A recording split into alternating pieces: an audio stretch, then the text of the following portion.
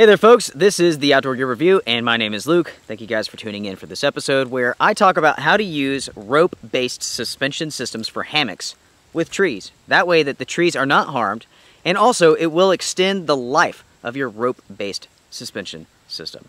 Go ahead and get comfortable. Let's get started. Now folks, as you guys can see here, I'm enjoying the day in my hammock, and with this hammock I am using a rope-based suspension system. Now, what I'm going to show you here is a way to protect the trees from the type of harm that ropes generally provide. Some people will tell you that hanging in a hammock with a rope-based suspension system will not harm a tree. And the truth is that you may not see any immediate damage, but on the inside of this tree, there are issues. For one thing, you are weakening the bark on the outside of the tree. When it is compressed tightly like that, you are creating an area for disease and parasites to affect that tree. So just because you don't see any damage doesn't mean that there isn't any. When considering the potential damage from using a suspension system such as this, you have to remember that not all trees are created equal. Not every single tree is a hardwood, right? You have softwoods. You have the pines, the birches, the aspens, and trees like that are much softer and they're much easier to damage. With all of that being said, I will go ahead and show you how to protect the trees and extend the life of your rope-based suspension system. It's very, very simple. Right here is the solution, my friends. We have some nice sticks, we have some pieces of wood, and basically what we are going to do is stick them underneath our rope-based suspension system so that the wood that we're placing here, the sticks, they will distribute the weight of your load, your body, of you, around this tree, instead of it having being directly focused in one spot.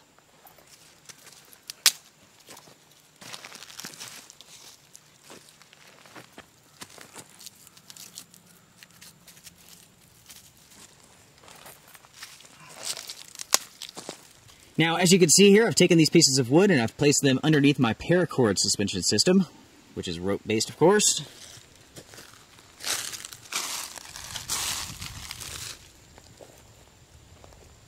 Just like that, this tree is being protected, but so is my paracord suspension system. It is not rubbing against this rough bark. It is not getting torn up. This will last much, much longer because of this right here. All of my body weight when I'm laying in my hammock is spread out over these pieces of wood.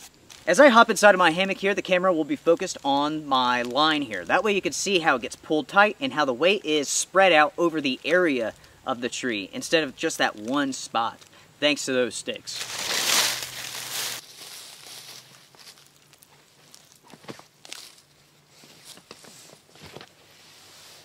Now, as soon as I hopped into the hammock here, you guys could see how my weight tugged on the rope and how it pulled close to that tree really, really tightly. You could also see how the weight from my body here is prevented from being distributed into that tree. And that is how that system works there. You know, some people will tell you, oh, it's no big deal. You're only talking about one night of hanging. And the truth is, maybe one night wouldn't do all that much damage. But think about the long run.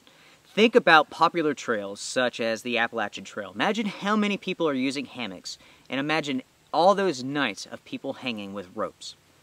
That's a lot of damage over time. So folks, right there you have it. That is how you could use rope-based suspension systems with your hammock on trees without damaging the trees. It's all about coexisting with Mother Nature and not destroying it, you know, not harming anything. That's the way I see it. If you guys have any questions for me, you know what to do. Until next time, everybody, take care. Strength and honor.